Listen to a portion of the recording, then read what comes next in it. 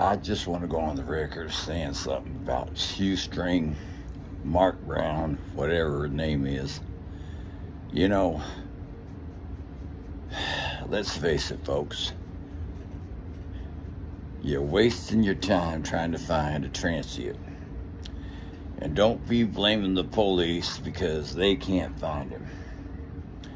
There's either three scenarios that happened to this young man, the way I see it. Either he hopped a train somewhere to nowhere and he don't want to be found, or he went out there and did himself in. Because anyway, what kind of nut job hops on a train? That's crazy shit in the first place. And I know a lot of you ain't gonna like this video, and I don't care. But getting on a train, hopping a train going somewhere, that's just plain stupid as it is. And a guy that's making money, profiting off of teaching people how to do such a thing, well, let me just say this. That's wrong. And the good Lord has a way of sorting out right from wrong.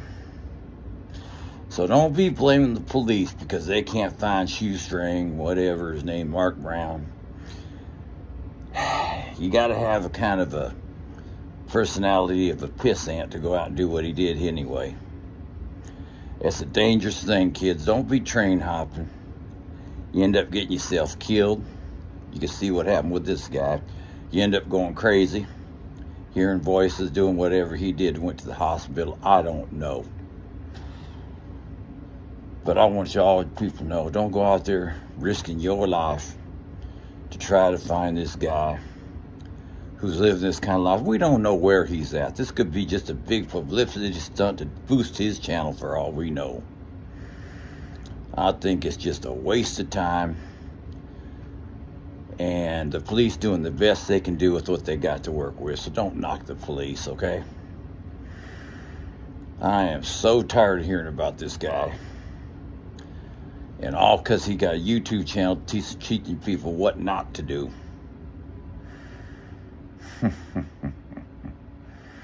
He finally found him a little niche where he could make him some money.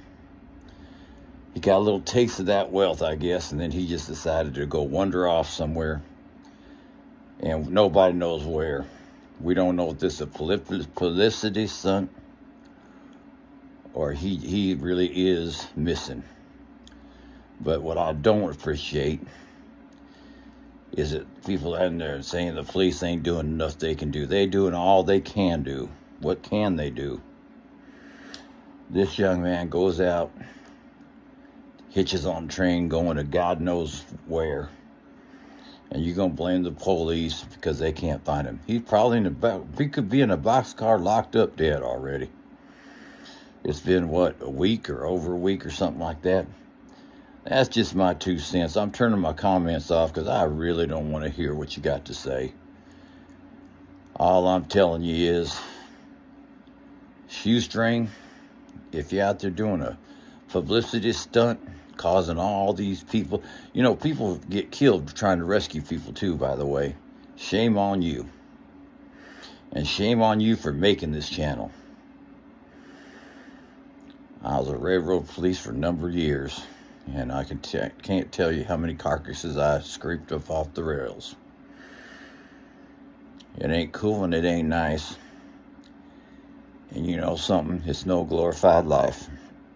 As you could see, this guy's missing a finger because of his ignorance and hopping on a freight train. Well, that's all I got to say, folks. You know, it just ain't the right thing. And I mean, I hope the guy's okay, but let me just tell you this. It's a very foolish person that does what he did.